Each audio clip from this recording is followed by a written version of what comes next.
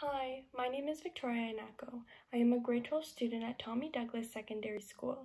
The question I chose is, where do you see yourself in 10 years? 10 years. It seems like a lot of time, but when thinking about your future, it feels like it'll be here in a blink of an eye. No one really knows where they're going to be in 10 years, but we can create goals in order to achieve where we hope to be. That's what I've done. I have a list of goals I need to accomplish in order to make it where I want to be, and that is a clinical psychologist. My first goal is to graduate high school with honors. To do that, I will need to limit the distractions and focus on my schooling. Then I will go to university to gain my Bachelor of Arts in Psychology, which will then take me 4 years to complete. After I graduate from my undergraduate program, I will take a graduate master's program in psychology. This will take me 2 to 3 years. Once I gain my master's degree, I will then go ahead and gain my PhD in psychology, which will then take me between 5 to 7 years.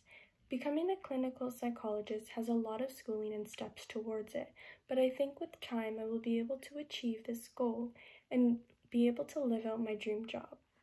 Overall, yes, I do have many steps to help me achieve this goal of mine of becoming a clinical psychologist, but I also have some many goals I would like to achieve in the next 10 years, some of which are I would love to be married in my late 20s and hopefully have a chance to create a beautiful family, all while gaining an experience in psychology. I have another goal, but it's more of a dream. I would love to own my own bookstore. It would be one of those vintage ones with comfy chairs people can sit on and read for hours in the peace and quiet.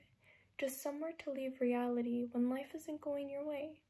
I've always thought that you can have all the goals and dreams you wish for, but I think it's the path you choose to go towards at those crossroads that will make or break if they come true or not. Thank you for taking the time out of your day to listen to my answer to the question, where do you see yourself in 10 years? Bye!